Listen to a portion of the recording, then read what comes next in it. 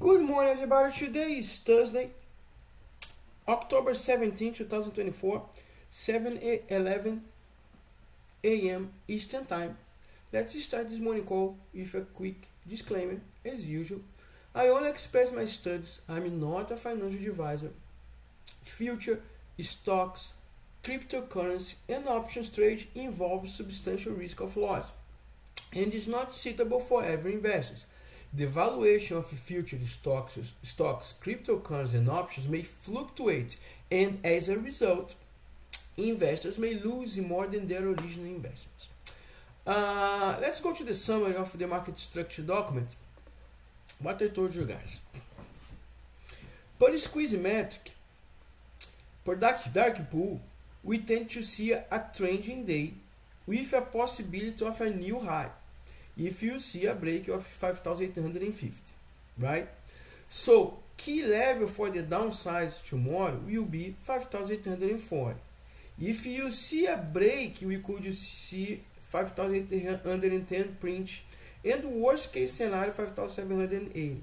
But for today orders, I expect 5,810 hold further sell pressure. That's a very quick summary to you guys. And I put very clear in the closed group that when the book give me a doubt, I prefer to watch screen, right? Today we tend to see a unidirectional movement. The movement could be go to the downside. Of course it is. I mean, we could open with a huge gap up and then we start to see a sell-off, and the trend could be for the downside. Yes, I just want to let you guys that yes, it's good. The setup, as I put, clear to you guys over here, the setup is same as you saw on Friday, right? But the difference also could be a trap, because that left me a doubt. What I told you guys on Friday regarding, this week, right? Possibility to a pullback on Monday to see all-time high on Tuesday. They did the opposite, right? They did the opposite. They removed the liquidity from the book on Friday. The dark pool index moved to 44% exactly, exactly as yesterday, right? And the GX kept it stable at 6 billion at the time. So what we saw Monday, all-time high, right? Today the book, as I explained you guys, the GX is pushing us north. The GEX, the gamma exposure, is pushing us north. The delta exposure is bullish. So this is the difference between Friday and the book left on Friday and the book left yesterday.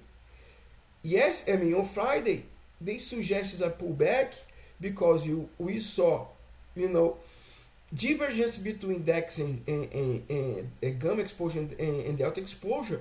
So they squeeze people. They bring to all-time high.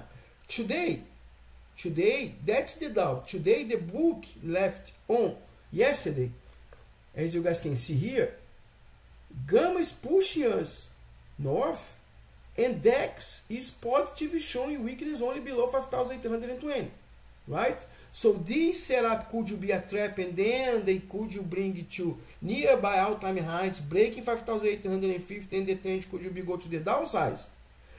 Of course, but on Monday was the difference, was a trending day, but we opened lower, right, and then we went straight up to all-time highs, right?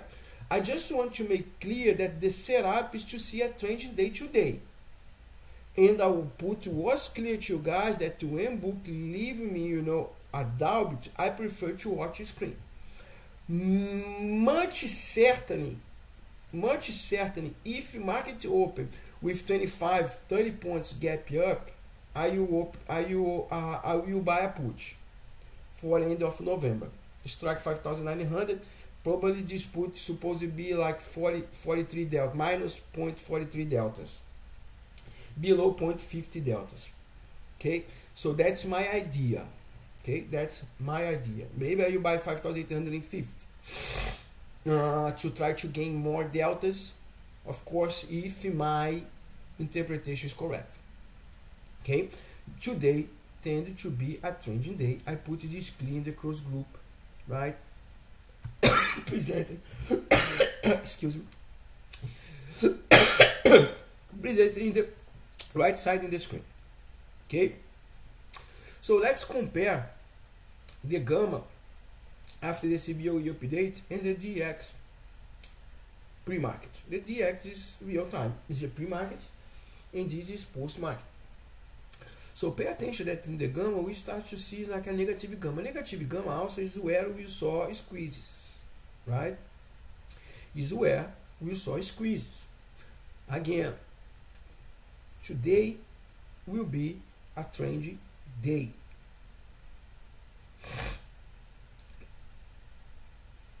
Could you go to the upside? Yes. Could you go to the downside? Yes. That's my doubt. When I have doubts, I only watch screen.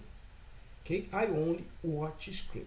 But as I said before, much certainly I will buy a put if we open, with a big gap, and I will monitor closely 5,875, 5,880.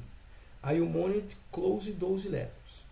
If you break those levels, 75, 80, the tendency is to see 5,890 back test. Okay, so those are the levels that I monitor for the upside. Pay attention per delta exposure. The majority of the deltas are located in 5,875. That's the level that XPX already all-time high. Was 71.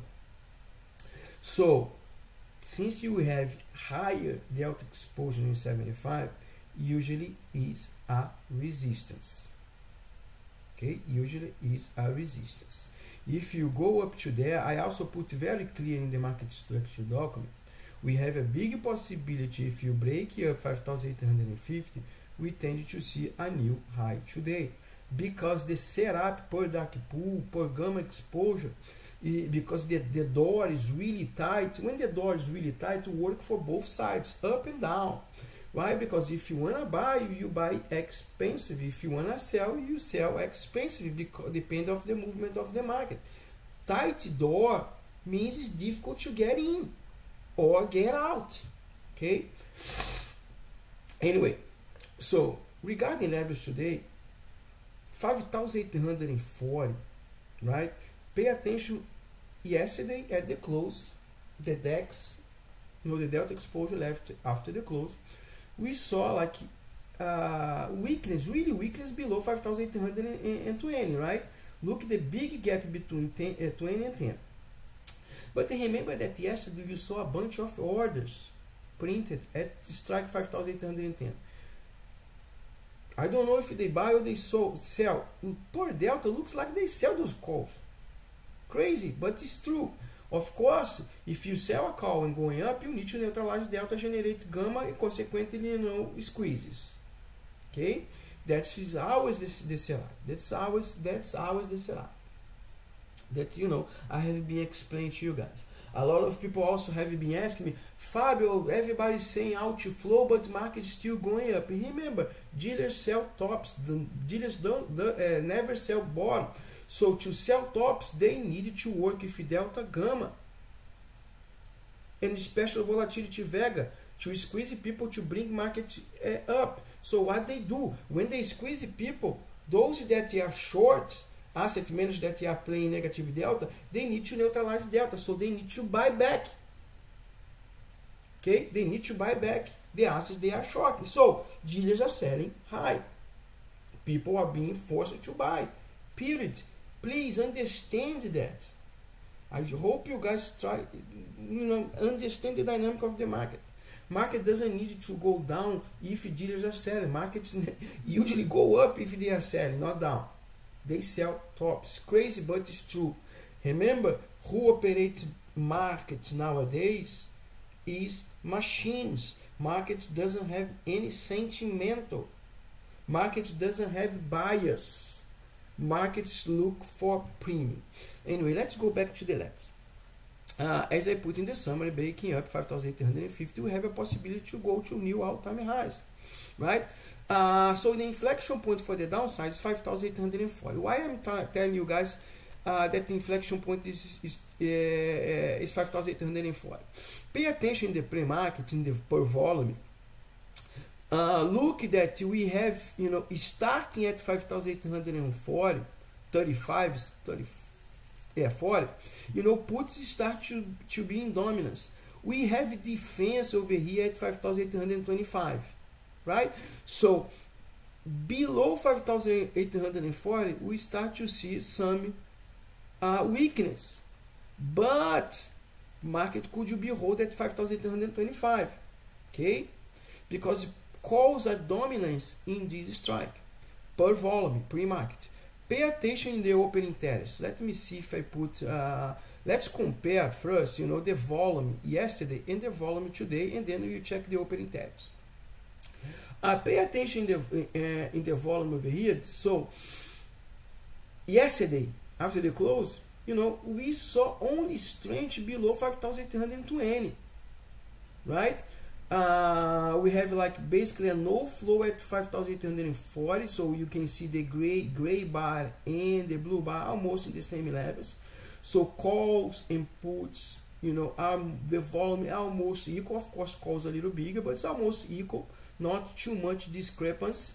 But as you can see, we have defense up to 5,820, 30. So below 5,820.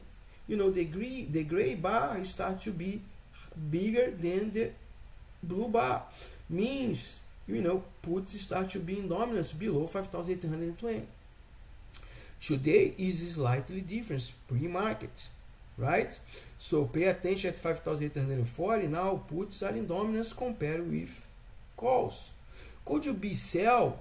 Let me see the delta. Could you be they are selling calls and buying puts because the delta is negative? That's the interpretation, because when you sell a call, you generate negative delta. When you buy a put, you generate negative delta either. And serve for the opposite as well. So looks like they are buying 5,840 puts. Pre-market. Pump and dump, it's in my radar. Okay? Today tend to be a trending day. Today will be a trending day. Okay, could you go to the downside? Yes.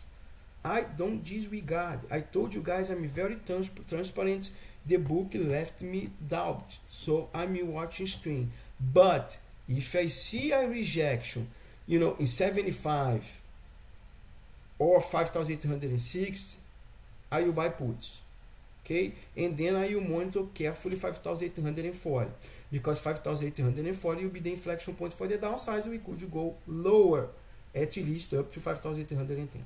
Okay, so since we compare the volume, let's check the open interest. Okay, pay attention here. 5,840. Let me compare with what we had yesterday. Okay, 5,840. Before. That's the doubt that the book left to us. 5,840, the puts were in dominance, right? Because the gray bar is higher compared with the blue bar. But now pay attention, 5,830, 5,840. Now looks the 726 contract, and looks like they closed some puts. Maybe they got stopped, right? Maybe they got stopped with the movement that you saw yesterday. Of course, stopped, people that are playing negative delta shorts, and also people that are hedging, because the theta is burning a lot of premium fast and furious, because the implied volatility is really high in put contracts. Just check the volatility skew. Okay, the volatility skew still showing discrepancy between out of the money contracts. So Now we have much more calls open than puts at 5,840. Okay, and we start to see weakness per open interest, below 5,815. Okay, so pay attention in those levels that before we have like puts in dominance up to 5,810, and you can see like a defense at 5,805. So gray bars, pay attention that now the gray bar is lower compared with the blue bars. So a lot of put was closed yesterday. Now we need to focus per open interest as 5,815. Also match that I told you guys. If you break down, the inflection point to the downsides, so maybe the worst case scenario tends to be 5,810, right? Because below 5,815, puts start to be in dominance. And pay attention in the defense that we have at 5,800. So far, market is not structured to break down 5,800. But the book for next week looks like that dealers will try to break down 5,800. That's what I'm seeing the book right now. Everything depends of today, because maybe they could reset up everything, right? Today again tends to be a trending day. Inflection point for the downside, 5,840. We have defense per volume at 5,825, and per open interest, puts start to be in dominance at 5,815. Yesterday we saw a big volume, call volume, strike at 5,810. So 5,810, 5,815 could be the worst case scenario for today. Regarding upside targets, now the GX is totally different than yesterday. Of course, this is pre-market. This is supposed to be also updated at the open. But according to yesterday, the setup is to bring us up to 5,875, 5,808. According to the delta exposure, the setup is still the same. Looks like that we will see a rejection at 5,875, because is where the delta exposure is located, acting as a resistance. And also per pre-market, 5,825 tends to be a support. Is because is where we have positive delta exposure. What I told you guys over here, 5,820 now, right? We have positive, calls in dominance. We start to see puts in dominance only below 5,815. According to the volume pre-market, 5,825 is where they are trying to build a defense. I highlighted with this green arrow. So the trending range today could be between 5,825 and 5,875. Remember, tend to be a trending day. So if you open higher, back test 5,875 and reject, I don't disregard to see a downside trend and back test 5,825. Of course, before 5,825, we have two important levels. 5,850, that now is the inflection point for the upside, and 5,840, that now is the inflection point for the downside. Okay, so the trending range today tended to be between 5,825 and 5,875. Guys, take care, enjoy your day. Talk to you guys during the intraday.